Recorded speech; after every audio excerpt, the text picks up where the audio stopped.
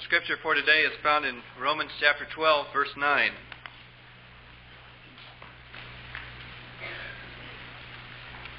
Let love be genuine, hate what is evil, hold fast to what is good. We've been some months now in Romans chapter 12 and will yet be some months in it as the Lord wills and directs. This important chapter of Romans really falls, as we have previously noted, into three broad divisions. It begins by talking about our individual consecration. This is in view of all that's been said about how our salvation has been won in Christ. Paul, for example, does not exhort us at the beginning of the Romans letter to be aglow with the Spirit, to serve the Lord, to rejoice in hope, to let love be genuine, because that would only contribute to an understanding of the idea that salvation is something we accomplish. Rather, our motivation and our ethics as believers flow out of that true realization of God's grace, and we have been forgiven and accepted, and it's not what we do, it's what Christ does that makes the difference. Having started with that basis in Romans 1 through 11, as he begins chapter 12, the first two verses, individual consecration, it's the foundation of all of our experience together as a body. For if we are not individually committed to Christ, it will be impossible for us to achieve within Christian community, within the church, what God wants. And then verses 3 through 8, which speaks of our uniqueness in Christian community, the discovering of our gifts, the ways in which we bless one another as the body of Christ. And then we come to the third major section of this chapter, which speaks of, if you will, the universals in Christian community, the kinds of experiences and attitudes and values which we are all to cherish and have, practice among us. It is the assumption throughout this 12th chapter of Romans that the church, as a living organism, is so fundamentally different from the idea of an audience. An audience can go to a theater or to a dramatic production, and it really doesn't matter that there is any interrelationship among the people that are there. They simply come to see what is going on up front, and they can go back to their separate ways, never having bothered to attempt to establish any kind of relationship with one another, either inside of the building or outside of the building. The church is far different. It, of course, is not an audience. It is a body. And as Paul has indicated in verse 3, or verse 4, in one body we have many members. Now, I'm teaching a class in preaching beginning in a week or two, and I'm saying this in advance because I want those that are taking the course not to critique this sermon. As I'm going to give in homiletics, I'm going to break a fundamental rule by giving a long introduction, which is almost as long as the body of the sermon itself. And that you're not supposed to do. So having gotten my conscience clear on that, I just feel constrained to spend just a little bit more time in ministering on this subject of what it means to be a body. Because this is where we're at now in the experience of our church. God has put many, many people together in rather rapid fashion. We're kind of at a dividing of the roads, if you will. We can choose to be an audience, or we can continue to make those sorts of choices which will weld us together as a body, New Testament church, if you will. And I'm learning a little bit about the body of Christ through watching what's happening in my own body, because for the last 10 days I've had my back has just gone out on me. It just does that sometimes. It just went out. And I've been creaking along and going along at a kind of a perpendicular angle, or I don't know what angle it was, and today I can stand straighter than I've been able to stand in 10 days, and I want to thank you all for praying for me. But as I was going through this bad back, I thought, surely, Lord, there must be a theological lesson in this, some sermon illustration, where to redeem the time, and all this time suffering with this crazy thing must have some redemptive purpose. So I, at the introduction of this sermon, have 4 theological lessons from a bad back which relate to the concept of the church as a body.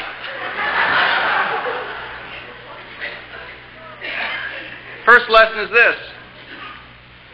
There would be no problem if the parts of the body were not interconnected. I mean, if my back here wasn't connected to the rest of me, it wouldn't bother me that it hurt, because what I could do is just simply put it on the wall in my office, and there's my spine hanging there, and I could look at it. I could say, hurt. Doesn't bother me. But on the other hand, if I had no spine, there would be no me. So you can't take that out of me and still have me. And the same way with each of us in the church, there'd never be any problems in the church. There'd never be any strife or discontent or anything if it weren't for us. If you just take us out individually, it would be a perfect church. But then we wouldn't have a church, would we? So if there's going to be an interconnection of the parts, we need to be aware of the fact that most of the time, most all the parts are healthy. Every once in a while, there comes along a part that needs attention. And our being interconnected means we give it the attention. Now, I would rather have a sick back than no back at all. And I would rather, in this interconnection of the parts, see within our fellowship those who are hurting and not all well emotionally, and maybe even in relationships with other believers in the congregation aren't where they ought to be. I'd rather have you and me, when I get that way, as part of the church than not part of the church at all, because we're interrelated. I like the phrase, and you'll forgive me for using it, but someone has said, the church is sometimes like Noah's Ark. You heard this? If it weren't for the storm outside, you couldn't stand the smell within.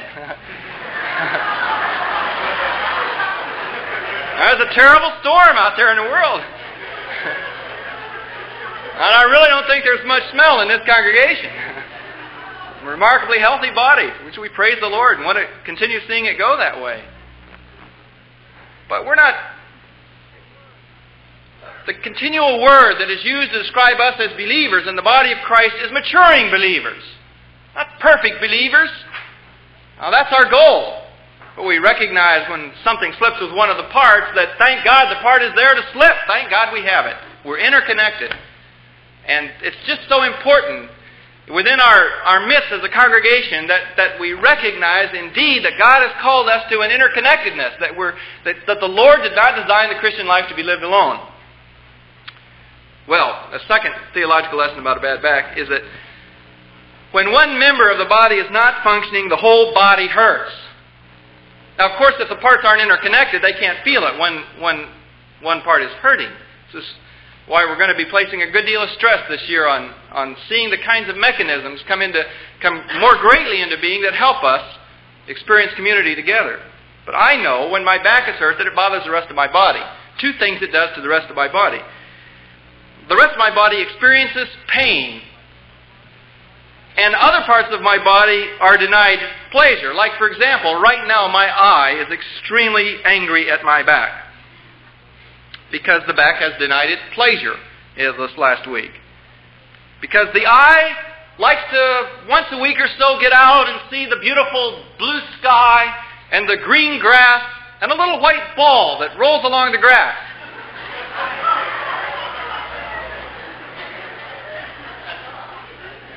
And my eye is extremely upset with my back. On the other hand, when my body is well, when my back is well, the eye tends to take things for granted.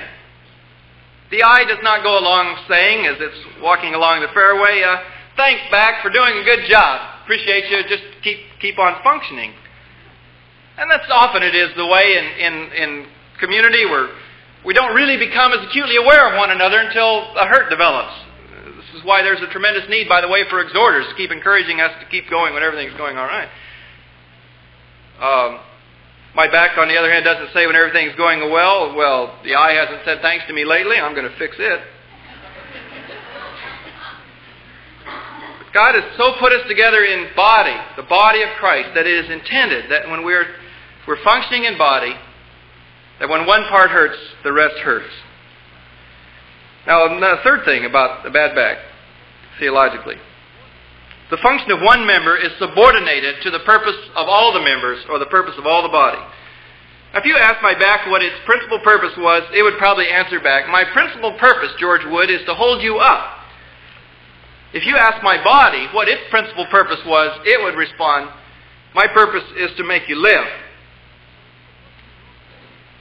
Now, when we have looked at Romans 6 through 8, we have been looking at specific functions in the body.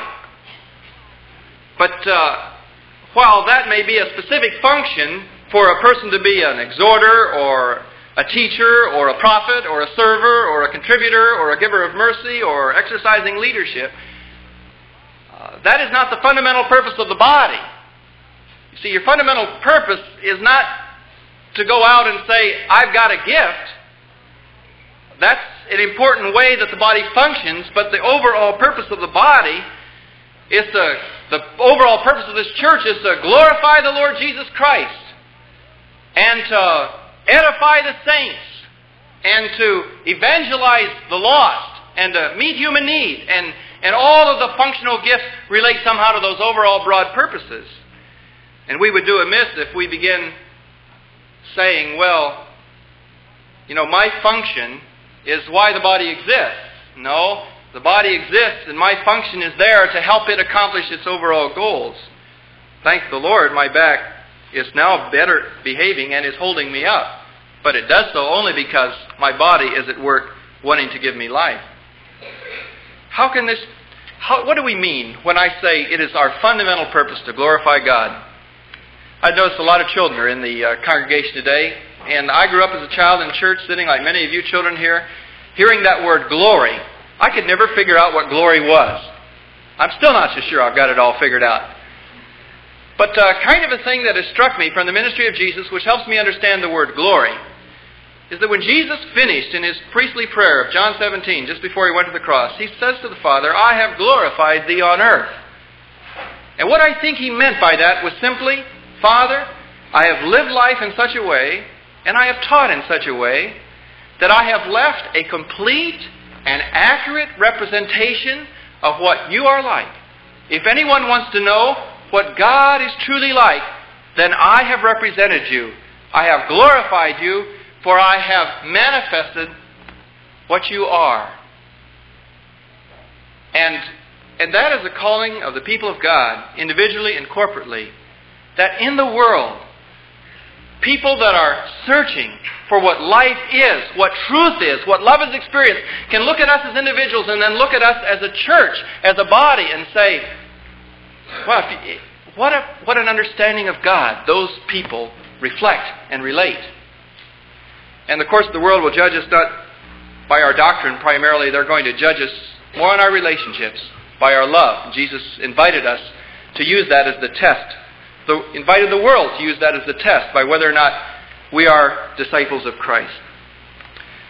Now just a fourth quick thing on the body, the back. If you want a sick member to get well, then take the pressure off.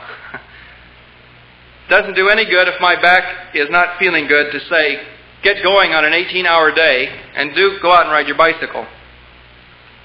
It's good to just get lying on the back and get the pressure off. And I think sometimes it's possible, and preachers are notoriously guilty of this, of dumping guilt upon people instead of letting the Holy Spirit put the guilt there. Remember, I appreciate in this church the people have come to me when they don't agree with something I do or say. I would encourage you to do that. Maybe one a week, no more than that. That's immensely valuable for me to get this kind of feedback. Don't be scared to come to me. I won't bite your head off. Maybe your hand, but not your head. Several years ago, a member of this congregation came to me and said, Pastor, you always end your sermons on a down note. We leave so guilty. Well, we've come to church, we've listened to you, and we know now we've failed God again. So we go out. And I hadn't even realized I was doing that, but as I analyzed what I was doing, inevitably I was implying what I was preaching, that people weren't really doing it, and so I had to lay it on, putting the pressure on. And the Lord said, now wait a minute, that's not the way I taught, that's not the way I ministered. You don't, if you're a member of the body and you're going through struggles, then it's not our responsibility as the body to put a lot of pressure upon you and tell you, get with it. We're to nourish and cherish you and exhort you and give you rest. But woe to you if a well member pretends to be sick, then there's a legitimate exercise of putting the pressure on. So we want to be careful and sensitive to one another in the body. Now, that's what I wanted to say on theological lessons of a bad back. I want to come to the text that I read. Let love be genuine, hate what is evil, hold fast to what is good. Paul in verses chapter 12, verses 9 through 21, really divides the sphere of love into two parts. In verses 9 through 13, he tells us what love looks like when it is practiced in the family of God. And in verses 14 through 21, he tells us what love looks like when it is on display in the world. And his lead theme is, let love be genuine. Now, you notice as you go through verses 9 through 21, there's a whole series of exhortations. And it looks like they're all of equal value. Let love be genuine, hate what is good, hate what is evil, hold fast to what is good, love one another with brotherly affection, etc., etc. But if you understand that the first phrase, let love be genuine, is the heading for the whole theme, all of the rest of the phrases that flow out of verse 9 through 21 are an exposition of what it means for love to be genuine. You see, in loving, the apostle is assuming that loving in Christian community does not happen automatically. Now, I know as a teenager when I fell in love, it happened automatically. But I know now as a married person, a father, that love not only happens automatically, but it needs to be worked on. So Paul proceeds in describing what love looks like in the family of God to go on to give us 12 indications of how to love, just in verses 9 through 13 alone. And the words love one another themselves occur some 16 times in the New Testament. Now, if love among believers happened automatically, what in the world is the New Testament telling us 16 times to love one another? Jesus alone in the Gospel of John 5 times tells us to love one another. And the assumption behind those instructions is that it does not happen automatically. Love no more happens automatically than, I guess, giving to the Lord happens automatically. It's kind of been a real lesson for me to see the aftermath of Malcolm McGregor's being with us at the end of November. Because for 7 years I had managed, in my 7 years as pastor here, to preach one sermon on tithing. And that was at the request of the congregation last January. And I just assumed that if we all give attention to the Scripture, it just will happen automatically. And I have been absolutely shocked to find out, after Malcolm McGregor left and taught on the subject, that it wasn't evidently happening automatically, because something wild has happened to the income of the church in the last 4 weeks. And I guess love doesn't happen any more automatically than tithing happens automatically. There must be some exposition, some development, and so my purpose is to give myself to this. Love, of course, in our church body is going to have a depth and a breadth. There are going to be some whom you are called to be extremely close to. How many people are in this room? 400 or 500, something like that? You cannot get close to all of these people in this room. You can maybe, if we go through with some of the plans we're working on, we want to develop a Polaroid bulletin board out here. We get everybody's picture out there. Every family, and alphabetized. It's just a huge thing, And then when you don't know somebody, you can kind of go out there and stare at it until you figure out who they are.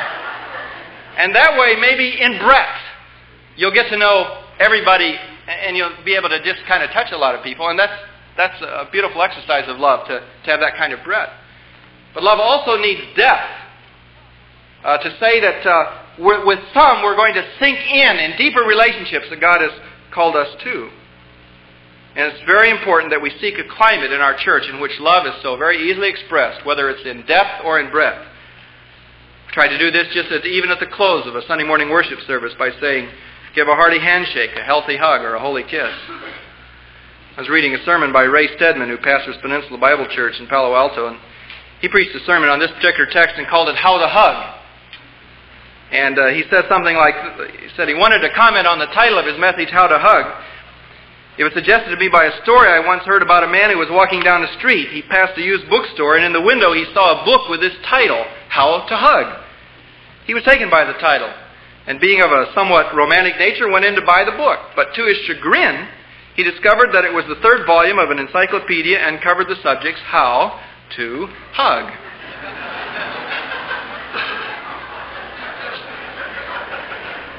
Stedman goes on to say that, I often thought, as I think of that story, that the church is like that. Everyone knows that the church is a place where love ought to be manifested, and many people have come to church hoping to find a demonstration of love, only to discover an encyclopedia of theology. But I am grateful God is changing that today. Thank God, he says, Now, this is not even a charismatic church, by the way. Thank God that hugs are returning to the churches. Here we often greet each other with a hug, and I think that is great. In the early church, the Christians actually greeted one another with a holy kiss. You don't see that too often these days, Stedman says, but perhaps it's coming back. At least we've begun to hug one another. Once in a while, you see somebody greet someone with a kiss. I don't know if it's holy or not, but we have at least begun to hug. That's great, because that's what the church is to be like. So love does not happen automatically.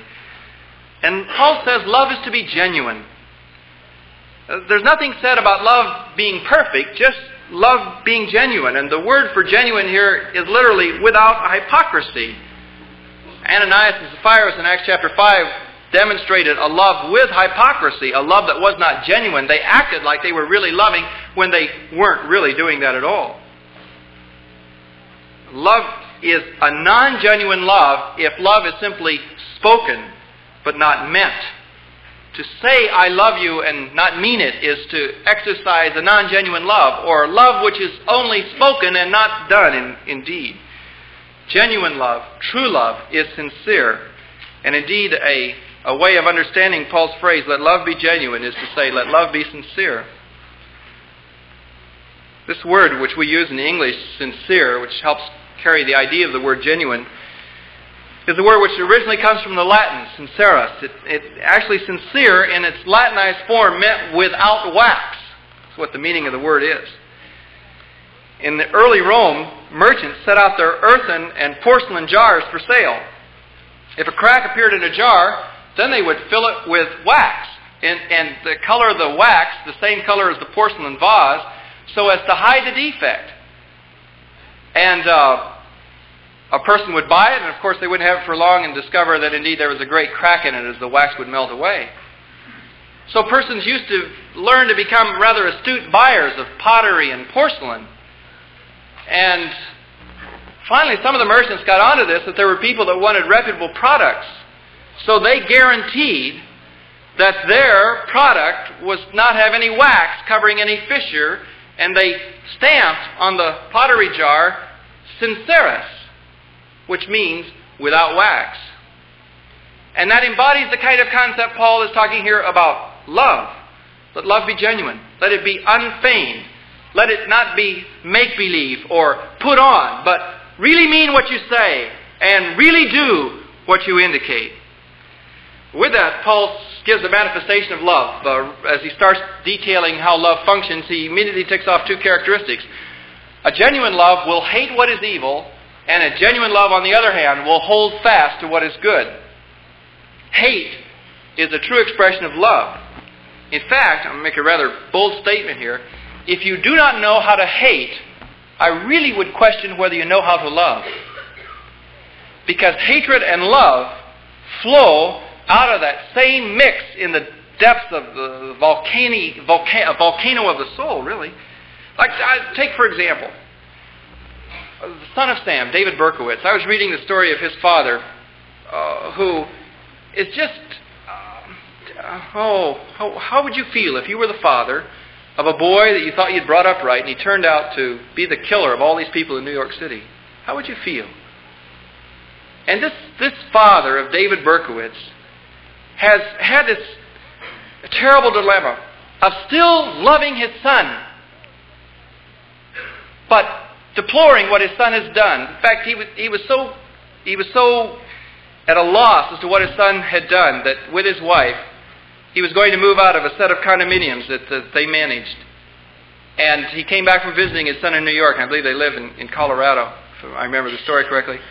And the tenants of that place had taken a vote among themselves and unanimously agreed, and they put a letter on his door that asked them, please do not move, please do not leave, we love you and we understand. Here is this dad, who, if he loves his son at all, with that love is going to have a profound hatred.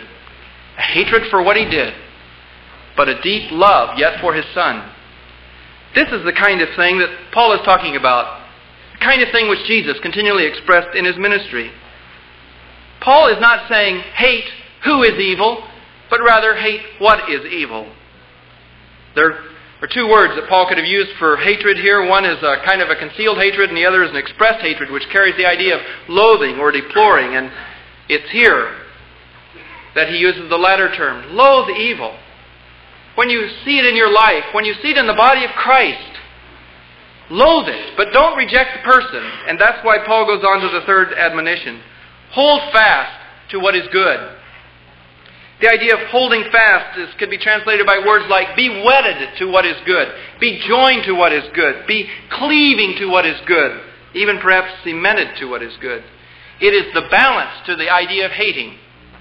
I went through an experience in my life, and many of you know that I spent some teenage years and some college years in a rather religious town. And a town where church headquarters were located. I went to a church-related college. And there's one tremendous failing that often takes place when Christians gather together if they're not careful to work on it. Because the Lord, I shouldn't say the Lord at this point, maybe I'll say the devil. The devil doesn't work on communities of Christians so much from the aspect of sensual sins. Though here and there we read about someone that falls into gross sensual sin. But by and large, he works against Christian community through spiritual sins. Especially through sins of pride. Especially through sins which involve domineering other people and stepping over of them and playing games like one person is more important than another and doing things which are discourteous and unkind and proud. And as a young person growing up in that kind of an atmosphere, I saw that from time to time. And I guess instinctively in me, I reached out to do what Paul is saying, hate what is evil. Boy, it made me mad. I was the expert in diagnosing hypocrisy. Kind of strikes me now that every once in a while, now I'm no longer the critic of the system, but as pastor of a church, realize that maybe even people can sometimes see inconsistency in my own life and think that of me. Of course, there was a time when I didn't have inconsistency, you see. And this beautiful ability to recognize all the hypocrites. I hated what was evil. But if you stay on that fixation, then you don't have love which is genuine because there's an imbalance to it. For you must, in addition to hating what is evil, hold fast to what is good. You must be able to look at a situation, whether it's an individual believer or a body of believers, and not only have the perception to see what may be wrong that needs to be corrected, but also to see what is right and what can be built upon, the things which are true, the things which are just, the things which are pure and honorable. You need to look at those and hold fast to that which is good. And I kind of got a closure, a reconciliation on this when I was leaving college as a senior, and I'm one of these kinds of persons that gets sentimental and writes poetry or something like that to celebrate an occasion. And upon the occasion of my graduation from college, I wrote what to me was a long epic poem, about 3 or 4 pages, in which I reviewed my college career, and as I was leaving the circumstances that I had gone to school in, I said this line, and it kind of strikes me as being related to this text. I said this line, "There was too much good to reckon with the bad." Too much good. Now, a prophet, if we go back to the ministry of prophecy, which we developed several weeks ago, is going to have a tendency to see what is wrong. Hopefully they'll see what's right. And it's possible within Christian community, as we seek to build what God has called us to do, that you can at certain times in your experience really focus in on things that are deficient. And you can see things that are deficient in my life, in the life of the church, in the life of other believers, or other Christian organizations, or whatever. And you need to be discerning. God doesn't call us to unscrew our head and deposit it in the church foyer when we come into the church building and pick it up on the way back out. He calls us to use all of our faculties, but with all that discernment and prophesying, hold fast what is good. Build upon what God is doing and praise Him for it, and build one another up. Doesn't the Lord do this with Peter? He takes this man in whom there was so much that was wrong and putty and turns him into solid rock. It's possible to get your eye on the evil and you do not see what's right. God wants you to hold fast what is good. 3 good guides for the new year. Let love be sincere. Hate what is evil. Hold fast to what is good. Let's pray.